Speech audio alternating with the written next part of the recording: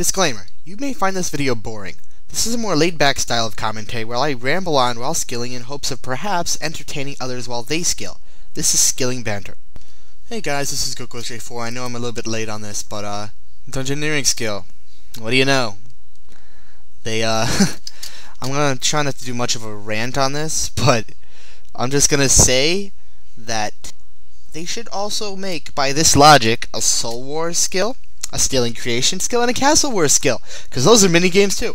But yeah, it kind of annoys me how they made a mini-game into a skill, but that's not what this video is about. I'm actually going to do a solo run or two of Dungeoneering, and really because a few minutes ago I was going into a solo run, and I got pissed off so easily.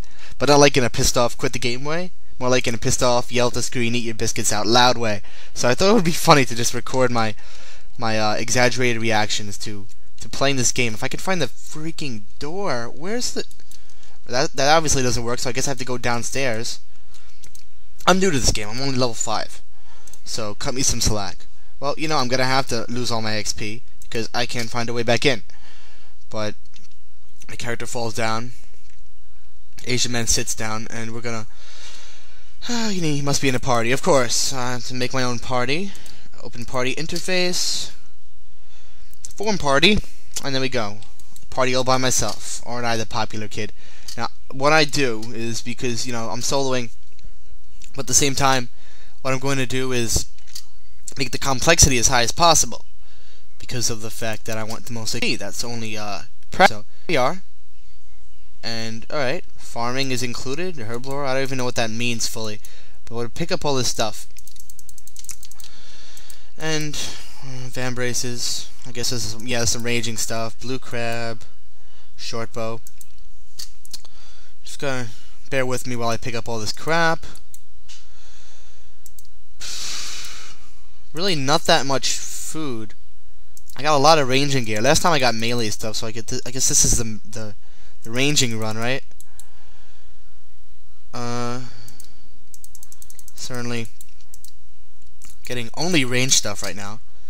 Hopefully that won't affect my ability to beat the dungeon without falling short. Now let's just, I don't even know this stuff, to be honest. I'm completely new. I've only done a couple runs, so let's just see what stats are the best. That's got range 81 bonus, 43.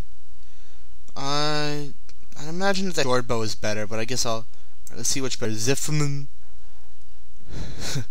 How do you pronounce that? Zifm. Arrows versus Catagon arrows. Okay, these are better. I don't even know. And I have like 5 pieces of food and VAMs. Let's just do this. Let's see, do I have to repair a door this time? No? Guardian door? Alright, this looks legitimate. Last time, the first door I had to go through, I need level 83 smithing to get through, and I was just done. And it pissed me off, and that's what inspired me to really just make a video when I tried this out. I'm doing attacking this Forgotten Warrior right now. And I guess I'll use my prayer. I don't want to get hit. I don't have armor for a reason. I don't know why it is, because I'm still new to this skill.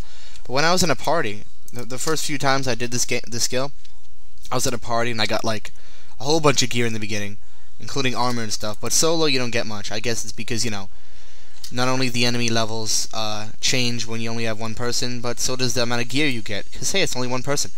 But we have a Forgotten Warrior here, and he doesn't want to die. He's only hit me once, I believe. I'm 976 HP, so... There you go, he's dead. And, hey, we got a Winter's Grip. That's actually... A lot of these things in this game are pretty cool, like the way the armor looks and the equipment looks. They should definitely update the rest of the game to look like that. Like, if herbs looked more like... If they're a little bit more individualized, you know, if they were like different burn flammable doors. Alright, I need a tinderbox. This is where complexity comes in, right? I actually have to bring skilling. I'm actually gonna learn my lesson from this. I'm gonna buy like an axe, a tinderbox, a hammer, a chisel, whatever I can get, so I don't have to come back to the smuggler guy who's smuggling things from the general store. At the general store. But aside from ripping off of the Noob show, I just wasted all my money on that crap. Buy the hammer, buy the tinderbox. I better have enough money. Buy the knife. Crap amount of money. Alright, well, oh, I think I could sell him stuff. Okay, I could sell him stuff. I just remembered. Sell him the arrows that I don't need. Yeah, I have some GPs now. Okay. This is definitely good. This is certainly good. Let's just buy everything that I can. Buy some feathers, buy the rod. I'm pretty sure I'm covered for like any by thread. I'm pretty sure I'm covered for like any possible kind of obstruction that can come my way. And I do have 80 plus every skill in the game, so I should be able to, well, every skill except for this one, but this isn't really a skill. I'm not going to go into that once again. I don't want the comments to be all about how this isn't a skill, although it's inevitable. It's just, you know, that's what the rant forums are. Just please don't start arguments about that crap. That's what the rants are for. So here we are. Ooh, the Hydra. When I first saw the Hydra, I thought it was kind of cool, but now thinking about it, it's kind of lazy. I believe the Hydra ranges. It's kind of lazy to just recycle the same exact monster. It's the same size and everything as the familiar, which is kind of, I don't know. It doesn't look very good. I mean, I wish they could have overhauled the graphics a little bit or something, done something to change it. I mean, whatever. I don't have to cry about that. That's just one monster. What's the big deal? See what he dropped. Blue charms. Seed. I don't know if you can farm in this minigame. I can't imagine how I would farm in this game, but I guess you can at some point. Once again, this is a noob. I've only done it a couple times. Cut me some slack. A couple weeks from now, I'm going to look back at this video and be like, what was I thinking? I was such a noob. You know, when I'm 99 in the scale. Or 120, excuse me. Because 99 is not difficult to get it. Enough to get in the scale. And here comes the purple healing 50. Alright,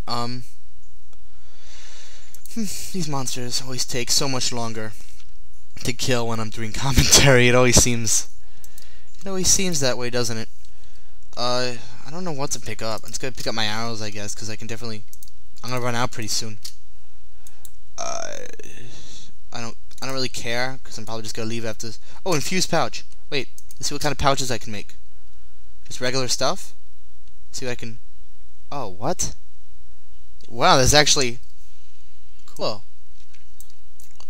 There's actually a completely separate system of familiars. This is pretty cool. I actually never knew about this, but I highly doubt I have any of those secondaries except for the most basic ones, so I really don't need the help. We're just gonna move on.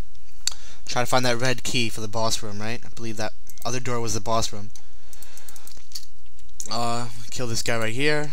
Ooh, I need a yellow key to get through that door. This is the puzzle.